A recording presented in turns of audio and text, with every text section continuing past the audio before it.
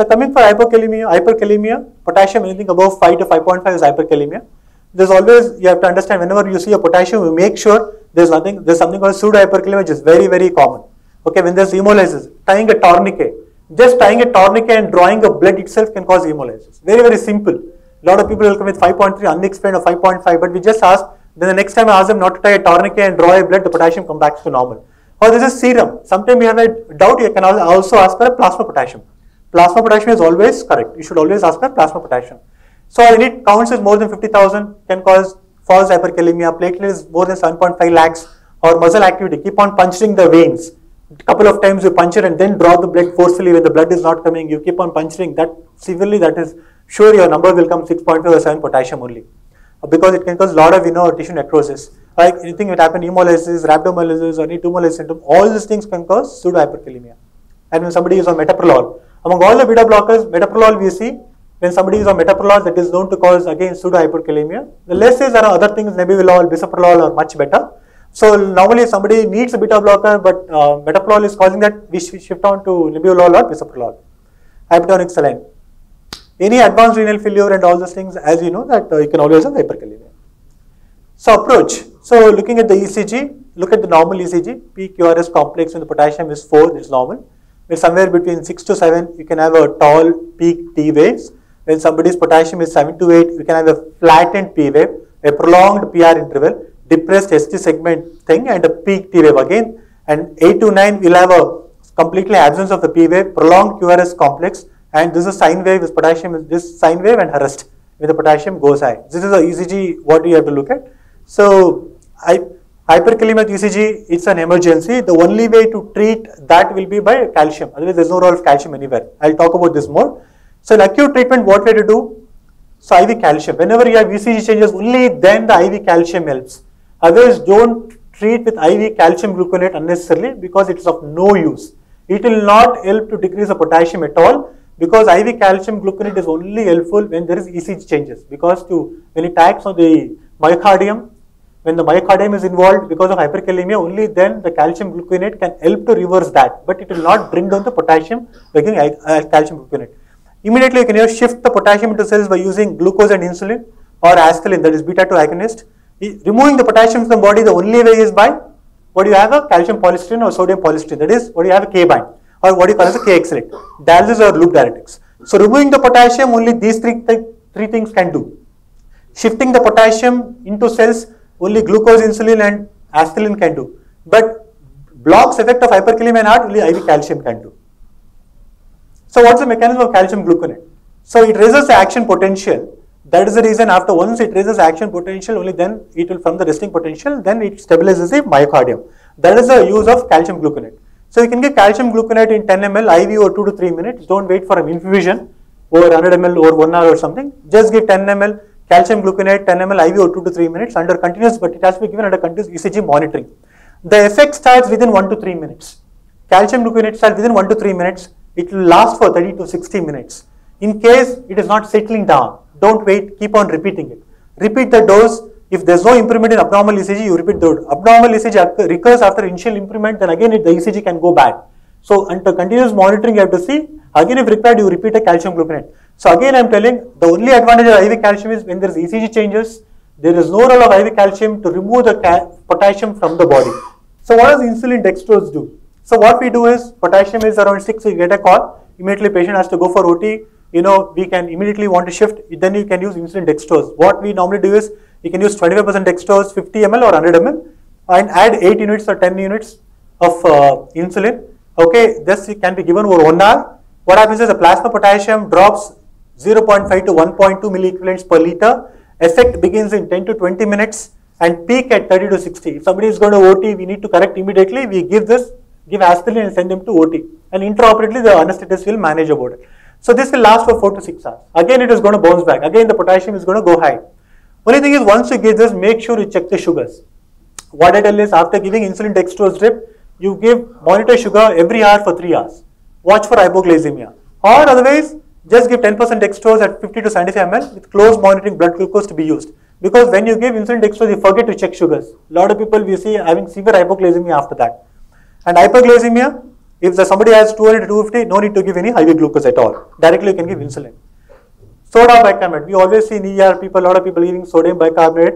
Please don't give. There is no role of treatment of acute, no role of sodium bicarbonate as an acute agent, only single agent in hyperkalemia.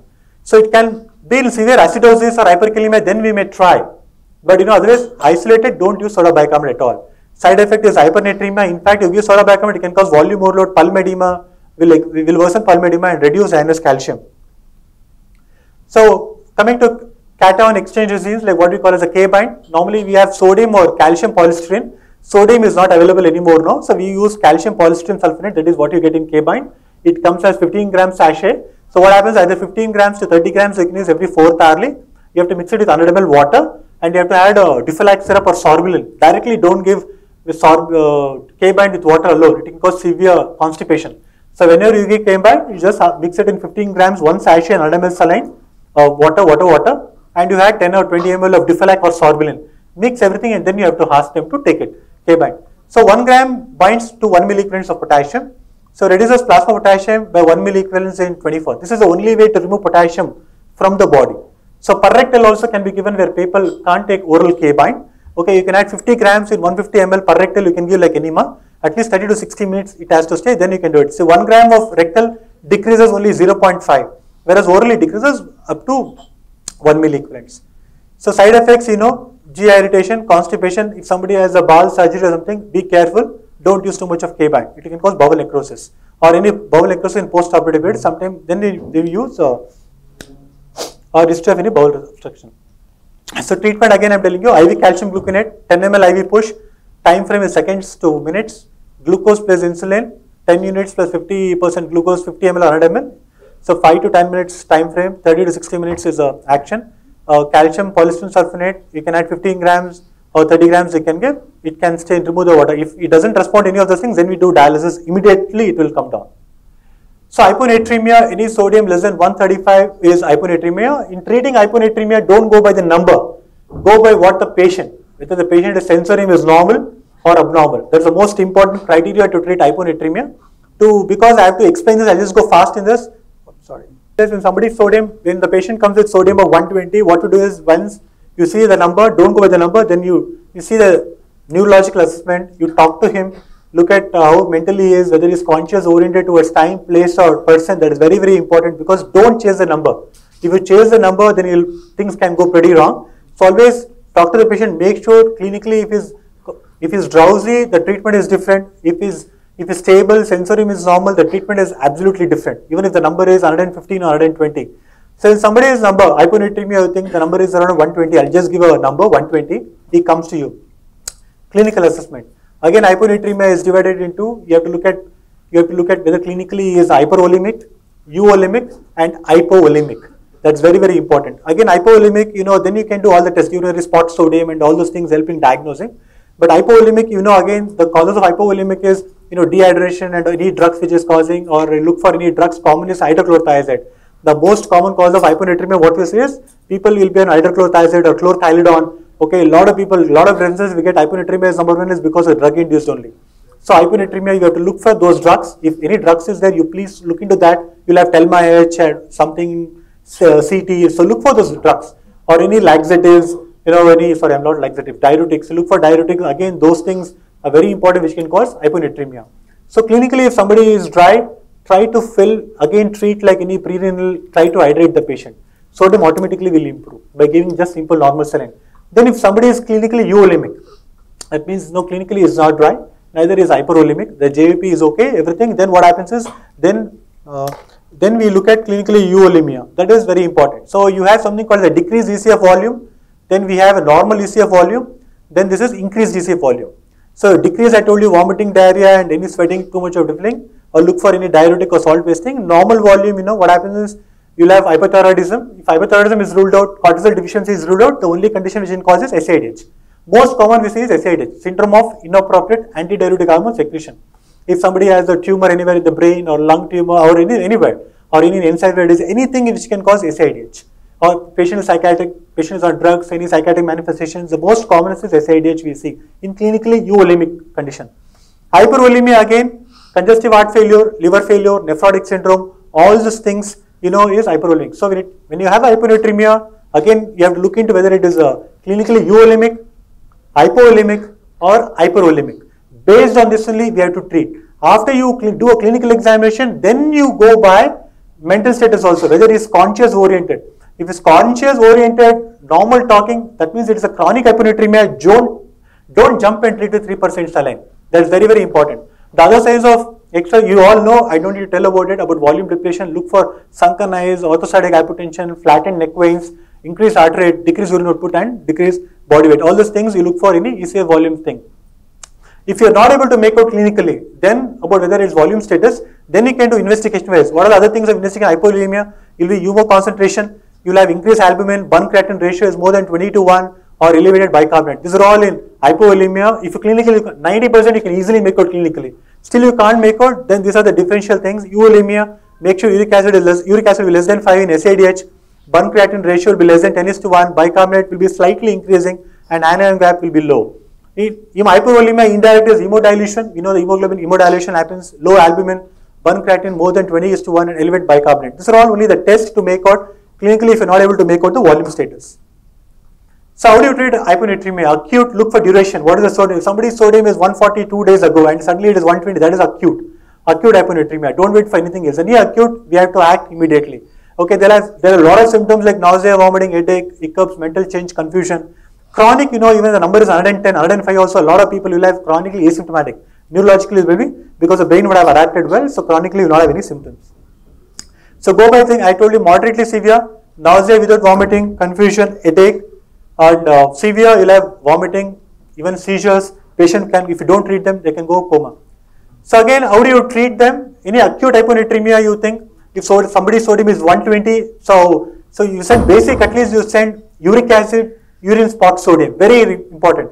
Don't start any fluid without sending a urine spot sodium at least and uric acid. It is very, very important because it helps us a lot. Once you start the treatment, there's no point doing any of those tests. So what is the thumb rule to give 3% saline? A lot of people I see admitted in other departments, they give, sodium is 115 or 120, they give 5 ml of 3% saline or 10 ml per hour. That is wrong. So if somebody, at least I tell you how exactly to do it, somebody's sodium is 120, he is having little bit, drowsy or something. You don't need to, at least you go by even 1 ml per kg body weight you can give. You can give up to, if somebody is 60 kg, you can give up to 50 to 60 ml per hour for 2-3 hours or 4-5 hours. Then again repeat sodium. Don't wait for sodium doing once in 24 hours. So hyponatremia is very, very important the way you correct it. But don't correct more than 10 to 12 milliequivalents in 24 hours. Like somebody is 115, make sure you correct rapidly, means at least around 8 to 10 minutes, at least by 125 to 127 you can correct in 24 hours. That should be the target. But don't give just 5 ml per hour or 10 ml per hour or 15 ml. In that way you are not sure, confident about it. At least start 30 ml or 70 kg old man, you start 30 ml or 40 ml per hour. But make sure you repeat every 6 hours. You know the value and then you continue it. Otherwise just don't put on 30 ml 24 hours, don't sleep on that. So if you have difficulty, otherwise there's a lot of formulas. I don't want to tell you all the formulas because very too much. There's a lot of formulas to treat hyponatremia, but at least what I tell you is, at least if somebody's sodium is 120 and it's acute hyponatremia, if you want to start 3% saline, start 30 or 40 ml per hour in elderly 70, but after 6 hours again repeat it, get the report in 1 hour, again if the sodium is less, again you continue doing it. But unless you do that, don't start like that. Otherwise use formulas properly and then you have to treat properly. But just giving 5 ml or 10 ml, this is a common mistake we see everywhere. It's not going to anywhere because in acute hyponatremia we have treated even 50 to 60, 75 ml per hour for couple hours, then we come back slowly. That is how we have to treat. Then also you can use Lasix along with hypotonic saline because sodium low doesn't mean that only the sodium is less. There will be a lot of water. So it's basically the problem with the water. So we have to excrete the water. To excrete the water, we have to give diuretic. So Lasix helps, then 3% saline also helps along with that.